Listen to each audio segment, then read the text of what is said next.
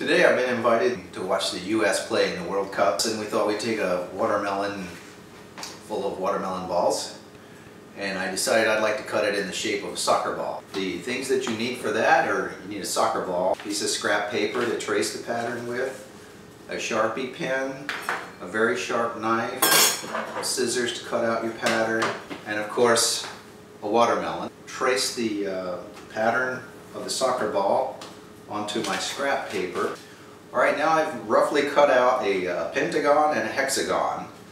The pentagon is surrounded by 5 hexagons. Cut the base off flat like this, and then you can stand it up on the platter. I'm just going to put this right over the stem, and you can see I've already started, but with our Sharpie pen we'll draw around our pentagon pattern. You want to draw lines straight out from the angles in a radial pattern about the same length as one side of your hexagon. Now I built a hexagon. I'm going to choose one side of this to use as my pattern and just come straight out that length. So now we have half of a hexagon here. You can see we got our 3 sides, and so we need to draw our other 3 sides. So you want to come down about double this distance right here and draw your horizontal line there just as a placeholder, and then you want to freehand this so that it comes back in at the opposite angle that it came out at. And there's our first hexagon, and we'll just continue doing this all the way around.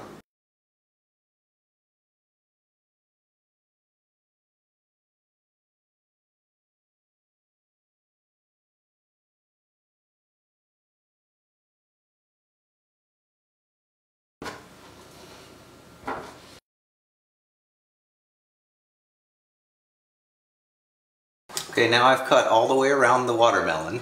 When I was cutting, I was poking the knife at least halfway into the watermelon so that I'm cutting loose the red meat inside.